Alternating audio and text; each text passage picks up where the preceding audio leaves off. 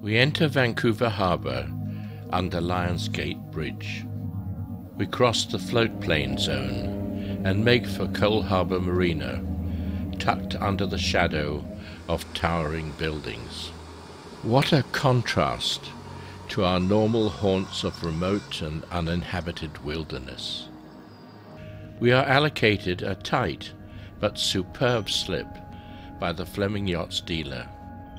Our reason for visiting this lovely city of Vancouver is to meet up with a fellow passenger I had met aboard a Russian icebreaker on a trip to Greenland and the Canadian High Arctic in 2016. He and his wife are here with a group from Sweden for a cruise through the waters of British Columbia. Here are photos taken by Pele of us all, our ship and myself in Greenland in 2016. Here too, float planes land and take off on nearby waters.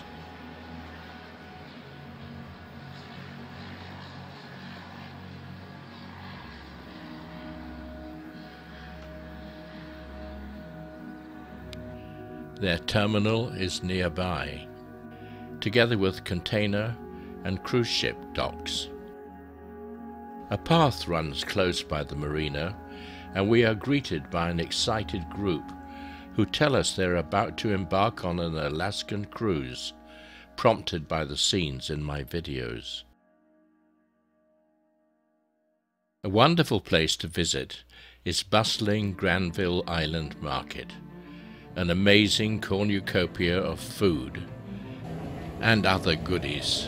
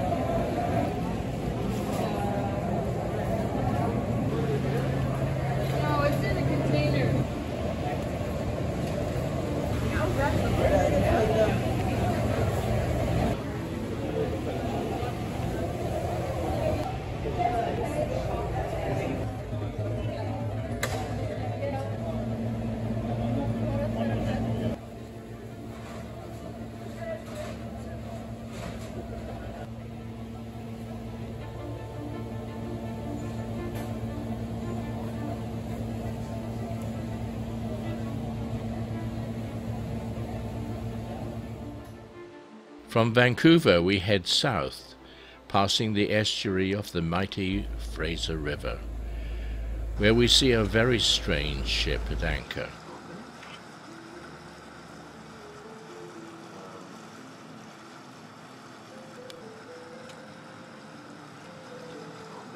As well as some odd-looking structures. Our next port of call is Point Roberts, one of those anomalies of history. A tiny patch of land, just 5 square miles in area, which is an isolated enclave of the USA, just because it falls below the 49th parallel.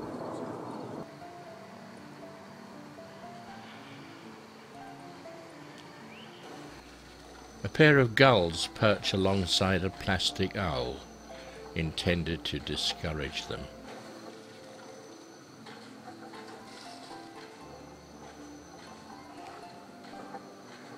Here we officially cross the border and are treated to a fabulous sunset.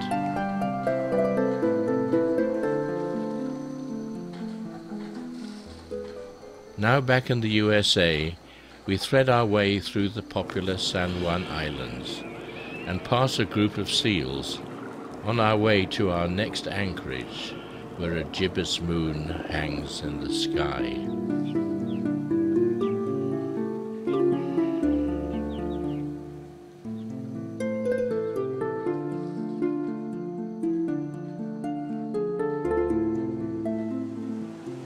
Continuing south on our way to Hunter Bay on Lopez Island, we see Mount Baker. Almost 11,000 feet high, it is considered an active volcano, although it last erupted 6,760 years ago. This is our final night at anchor, and we awake to a spectacular dawn.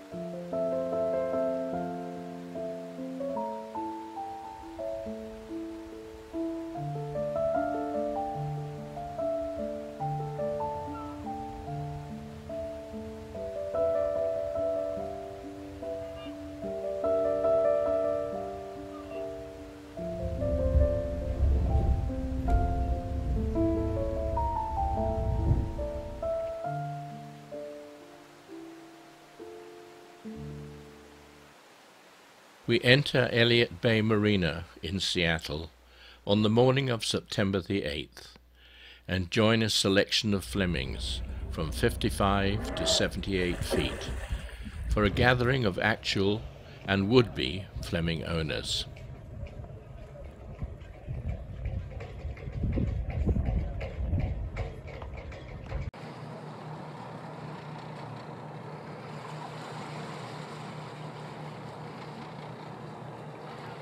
Several of us gave short presentations, including Chris, to explain what you should always carry when in the tender.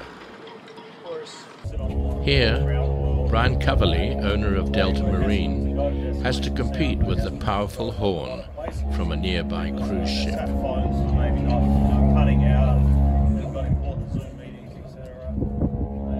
We are just yards away from these behemoths. They arrive in the early hours of every morning and leave the same afternoon. A full moon hangs alongside the Seattle Space Needle.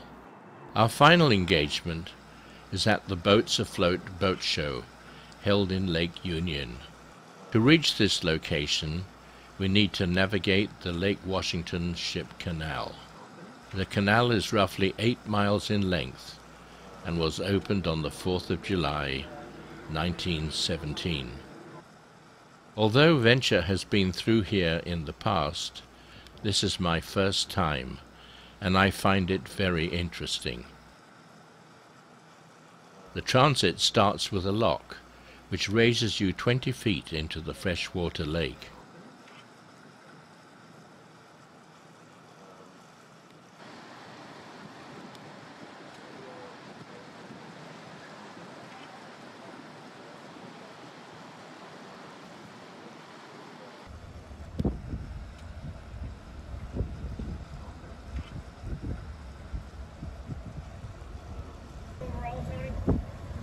$70 overall.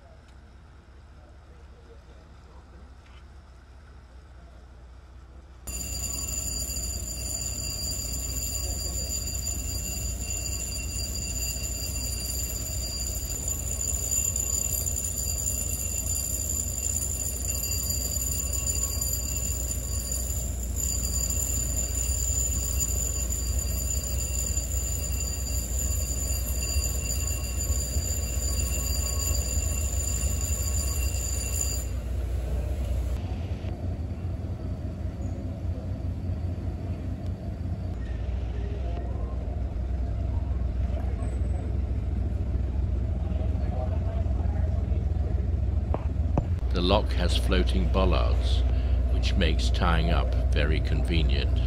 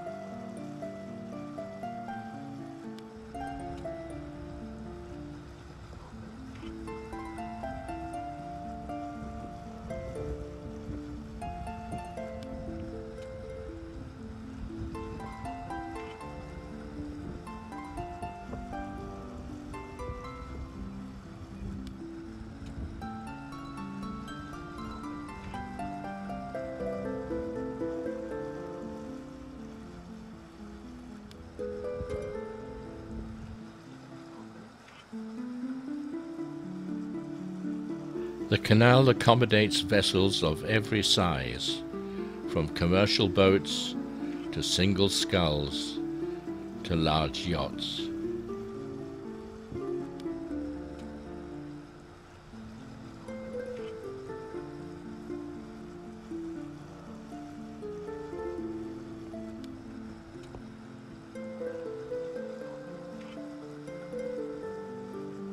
There are numerous lift bridges.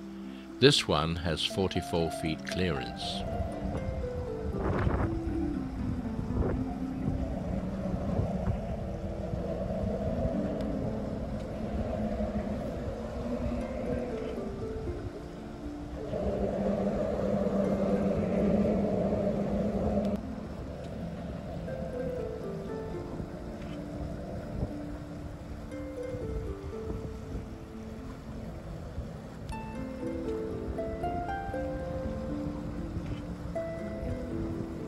Here is the first of several clusters of houseboats.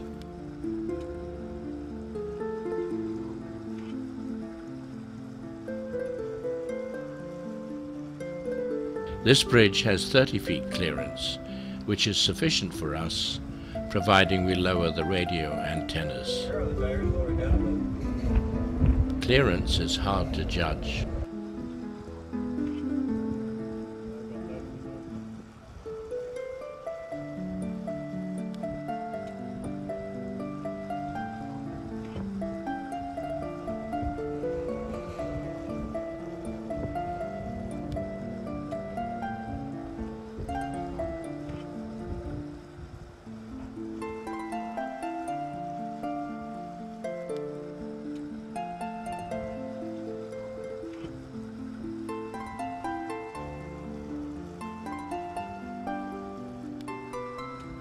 This tug has a towering control station, allowing the helmsman to see over the top of barges he is pushing.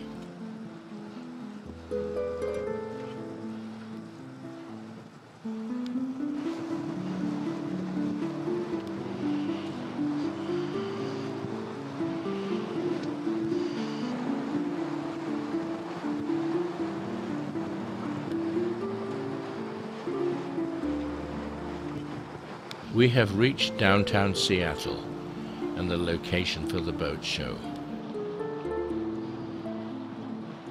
Float planes land in Lake Union.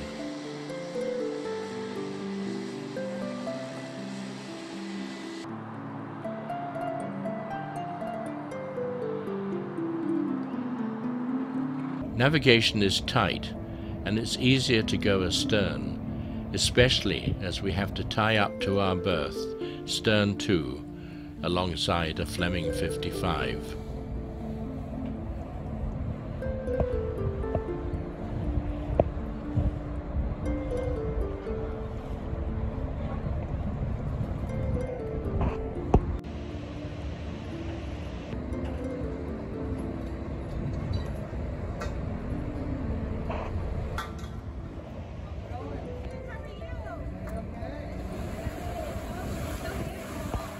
Venture is not here for sale, but she is a famous boat and can provide an example of what a well cared for 17-year-old Fleming looks like after 71,000 nautical miles of cruising.